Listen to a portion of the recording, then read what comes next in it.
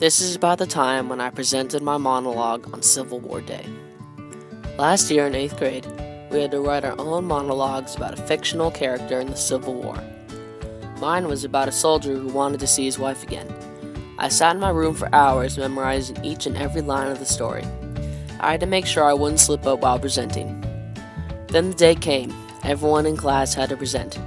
I listened to others present, then it was my turn.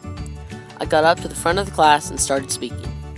I was nervous, but I was also doing pretty well. I kept telling myself to speak louder and to stop moving around.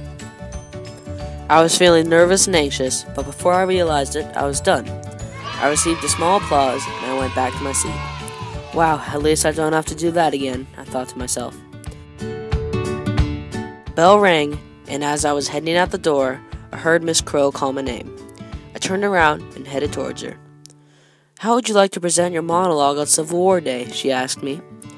I really didn't want to do that, but I knew Miss Crow wasn't going to let me have a choice. I tried to argue, but in the end I was forced to say yes. I didn't know what to do. I was so upset and nervous, but I decided that I should at least do it well. I took that week to perfect my monologue. I made sure I knew every line and I wouldn't forget anything, but I was still very anxious. I knew my friends would be watching me when I presented. Then it was Civil War Day. Everyone was in costumes and the school looked like it was in the Civil War times. I was going to present in the hospital room, and inside I introduced myself to the man who was going to present after me. I recited my story to myself one last time before the first group came rushing in. I started off and everyone watched me. At first I was nervous, but then I relaxed. I even enjoyed it a bit. When I was done, everyone clapped and I felt really proud.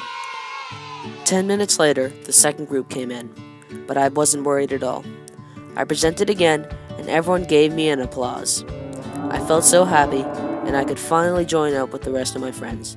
I was so proud of myself that I faced my fear of speaking in public, and it is something that I'll remember for a long time.